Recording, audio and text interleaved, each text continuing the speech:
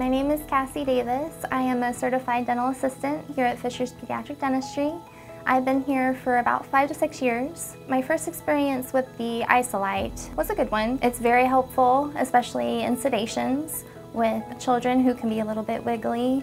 Sometimes we can drop things that we're working with, and the Isolite is good about catching those so that the patient doesn't swallow them. With the procedures that we did with Dr. Anna, we had placed stainless steel crowns and we had extracted some baby teeth as well. The patient was upset and wiggly, and there were some times where we accidentally dropped something, and the Isolite was there to save it.